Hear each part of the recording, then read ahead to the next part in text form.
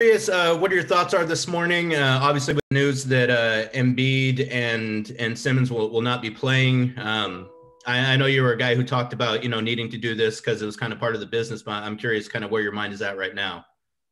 I mean, I saw the rumor, but I didn't know it was confirmed. They're not playing. Yeah, no, they're not playing. I mean, that's unfortunate. From what I read, it was before they came. So, like I said, it's unfortunate. For me, I don't even have a haircut, so it's like that. Just to show you how crazy it is there's no barbers. I haven't been able to see my barber. So for them to be in contact with somebody like a barber, which typically is something that we would all be doing before we come here, is just super unfortunate. But it is what it is. I'm here to play this game and head home tonight. So, we'll see. Next question's coming from Mark Spears with ESPN. Hey, Dame. Wanted to ask you about the HBCU aspect of this, and what do you think this also does for HBCU basketball programs, which obviously didn't recruit you well enough? I just love the fact that they, HBCUs are being highlighted.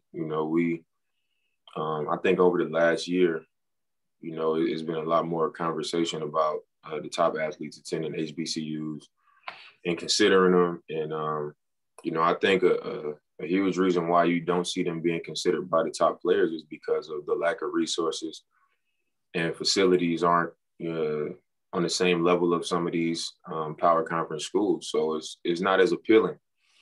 And I think, this is a start, with the support of the NBA being included in things like this, and kind of being put on the radar of more kids because of how many kids follow the NBA is definitely a positive step in the right direction.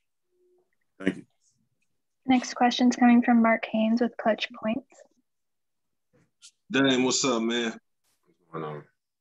Yeah, I wanted to ask you your opinion on or your thoughts on your first ever NBA All-Star weekend. I mean, I was a little bit nervous, a little uncomfortable.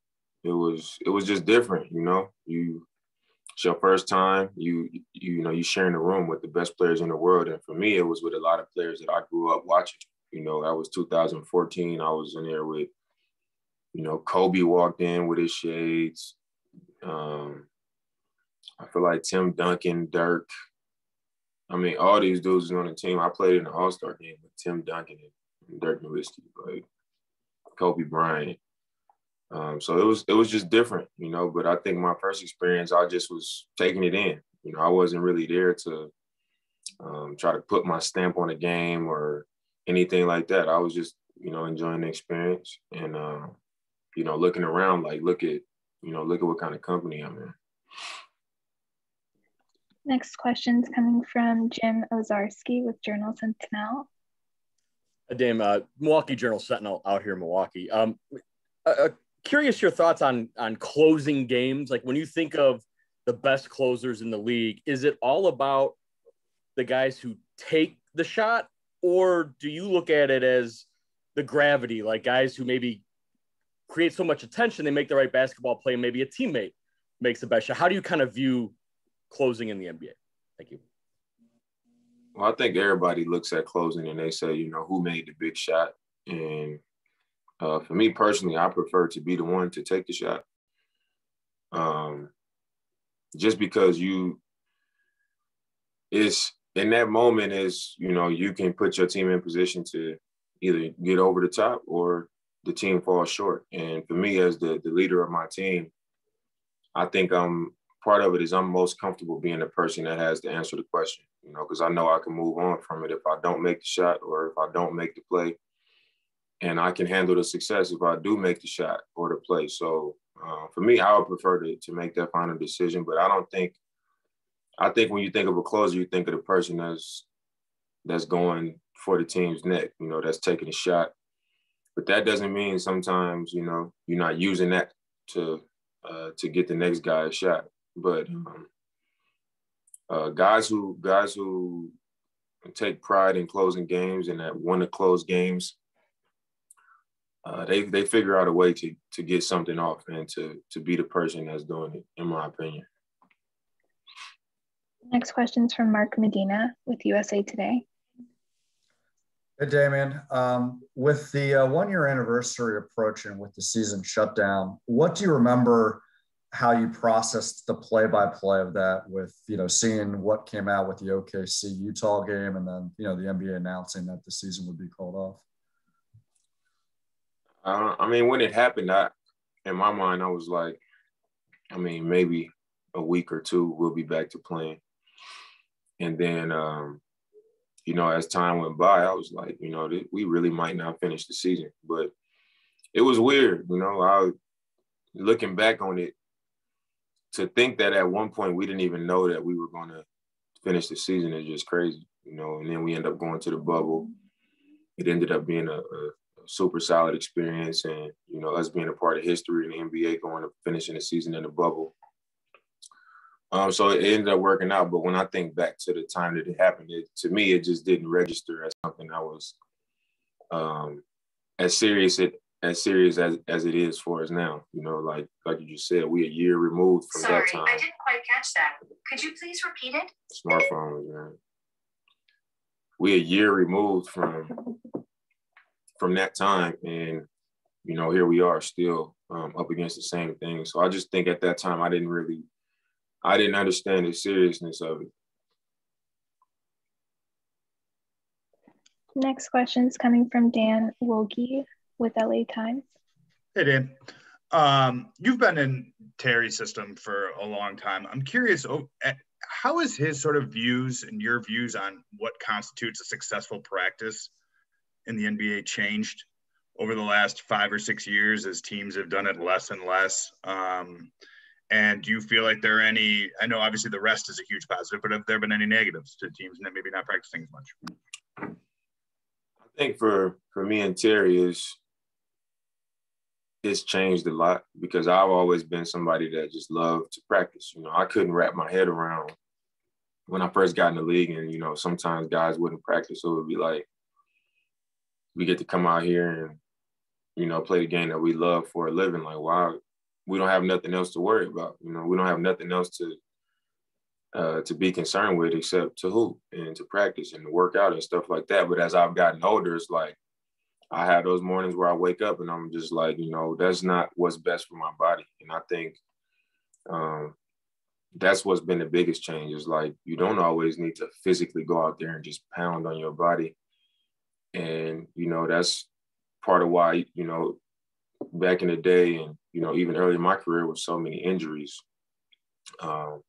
just practicing every day, getting up and down, getting up shots, traveling, playing, 82 games. It was just a lot on the body. And I think now the league is just getting smarter where it's like, get what you need. And I think that's where me and Terry, like, we've seen it the most changes. Like at first it was practice, like non-contact practice, if it was getting a little bit rough, three games in 4 nights or whatever. But now it's like, get what you need, whatever, listen to your body. If you just need to get a lift in and get treatment today, then that's what you do. Or we'll do 20 minutes on the court with shooting and just kind of walking through game plan stuff, and then 20 minutes in the weight room and then treatment.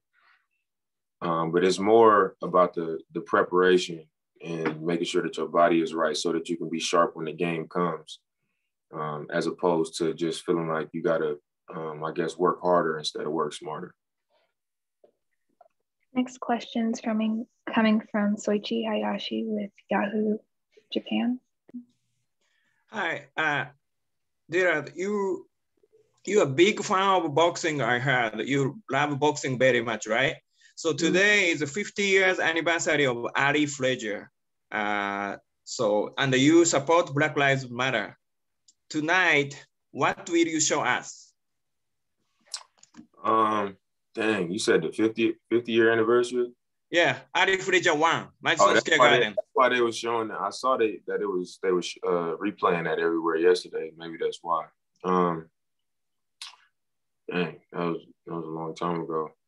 But tonight, I mean, I'm just gonna come out and just enjoy it. You know, I think it's another to be a part of another All-Star game is an honor. You know, I think everybody here feels that way. And last year I didn't get to play in the game, so tonight I'm gonna enjoy it. You know, I'm gonna try to make the most of it. Did you learn something from Muhammad Ali or Joe Frazier? Muhammad Ali is my favorite athlete of all time, and he's not my favorite athlete of all time because of what he did in the ring. You know, I loved what he represented outside of the ring, regardless of what he might have been putting on the line with his boxing career. You know, him being as big of a star as he was at that time.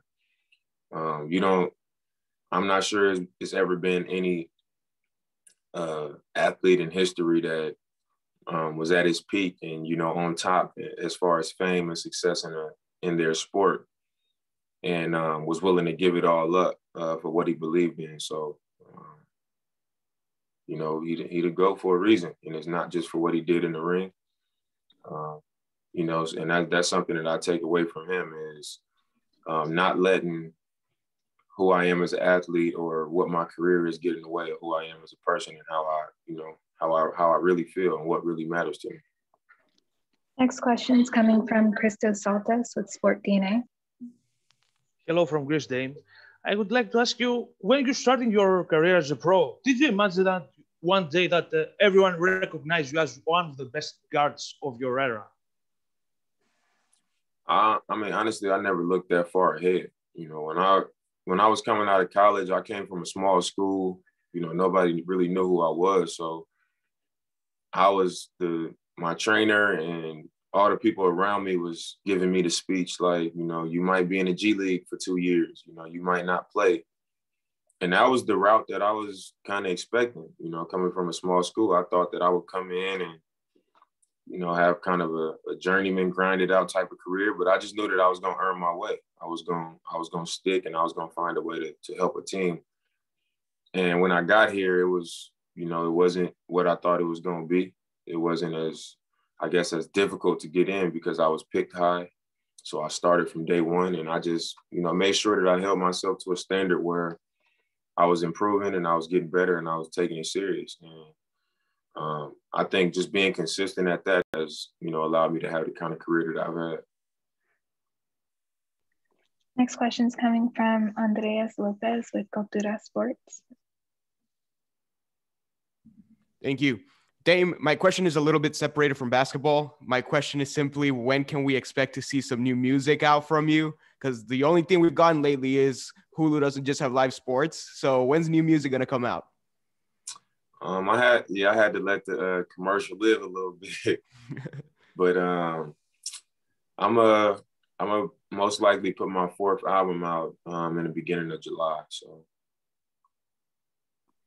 Next question is coming from Heather Yako.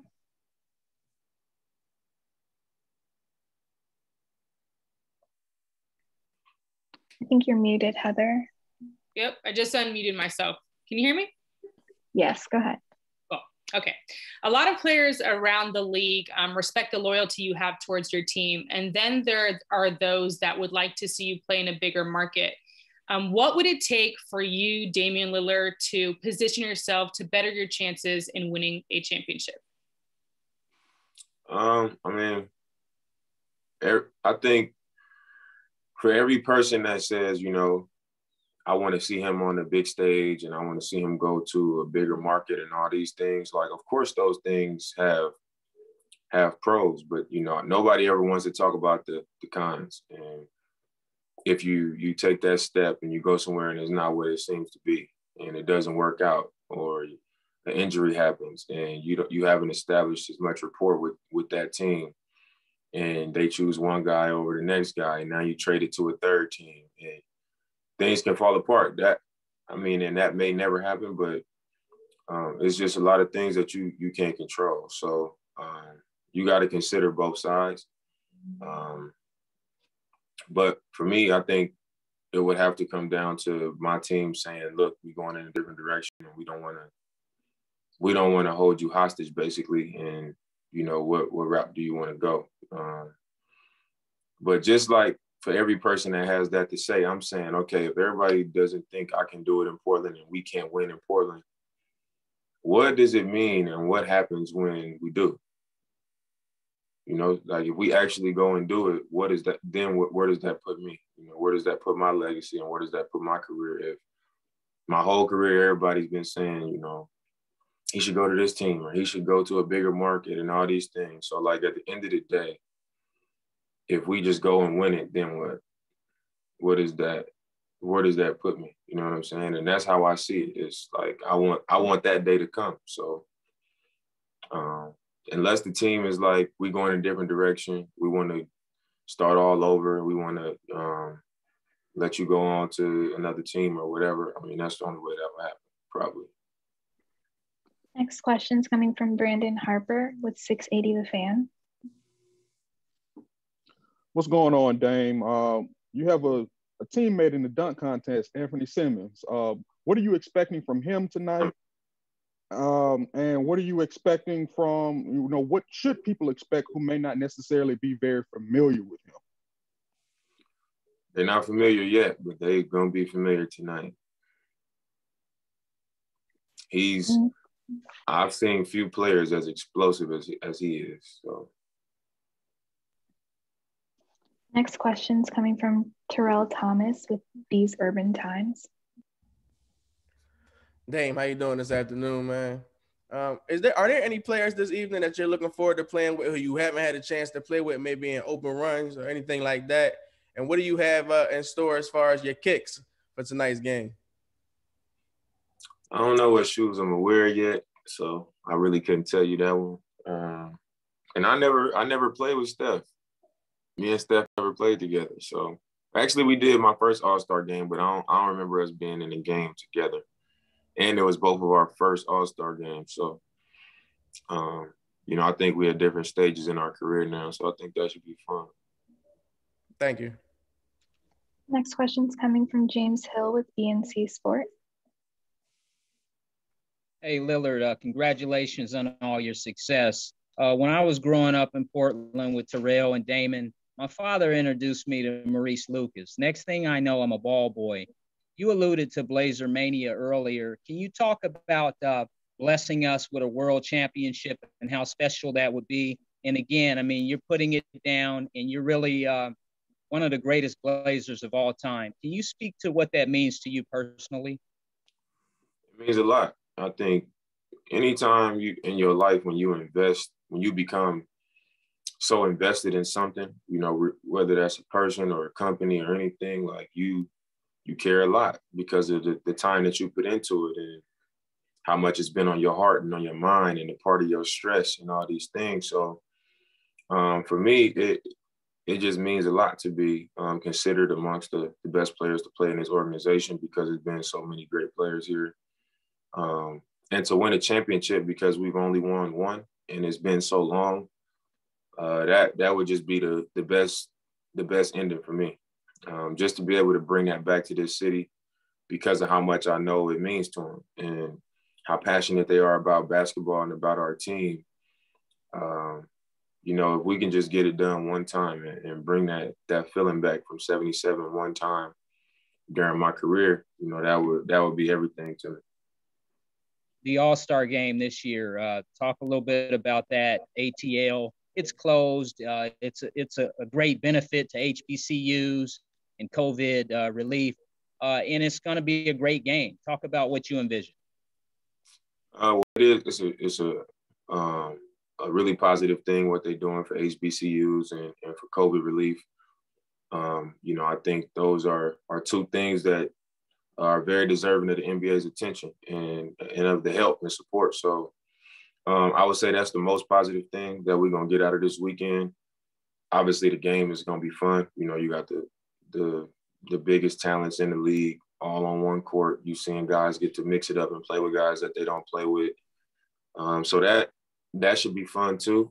But I mean, to be honest, this it don't even feel like All-Star Weekend. I got here yesterday, and I haven't left my room since I arrived. You know, we tested, came up to the room, and I just been in the room and haven't done anything. I mean, there's no barbers, is no, you can't go downstairs to a restaurant, it's nothing. So, I'm just happy that we doing this for, at least for a few great causes, because it definitely don't feel like a, typical All-Star Weekend.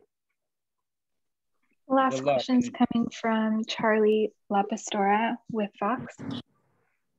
Hey, Dan, appreciate your time, man. God bless you, sir. I'm just wondering, it's been a long time since 2020, it seems like, but just what is your vision and what are some of the lessons you've learned in regards to racial inequality, social injustice, to continue the conversation so it doesn't become just a trend, Dame, doesn't become just, the 2023 Black History Month thing, but an everyday thing?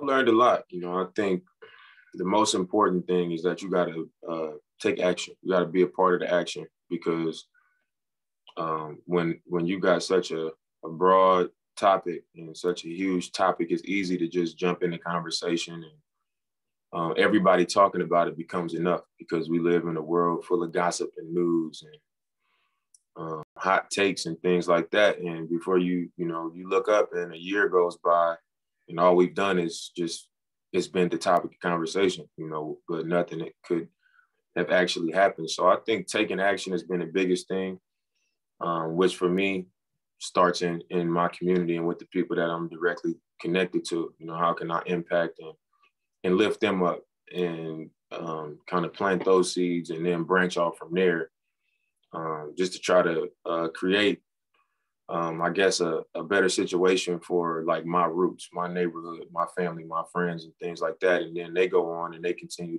to do the same for other people. But that's been my biggest takeaway is, to take some type of action.